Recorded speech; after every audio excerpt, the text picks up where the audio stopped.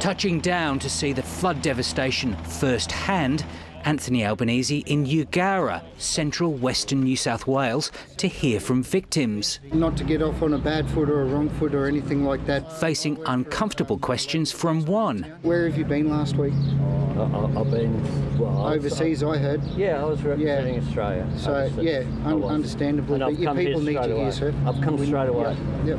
I'm here. Acknowledging those hurting on return to Canberra for question time. I say to all those who've been impacted by this, the whole of Australia feels for you. His government facing persistent queries about its contentious industrial relations bill. Does the government accept that the numbers should be raised to a higher number of full-time equivalent staff to acknowledge the concerns of our small businesses? This is one of the issues where consultation and negotiation is happening with the Senate crossbench. Including independent David Pocock, who's likely to be the clinch vote. I'm certainly not horse trading on it. I want to get this right. It affects too many Australians, too many workers, too many small businesses. This is not the right answer for small to medium-sized businesses. It's not the right answer for the economy. It's not the right answer for Australia. The government's already made substantial changes to its IR bill and is poised to make several more to win final parliamentary approval,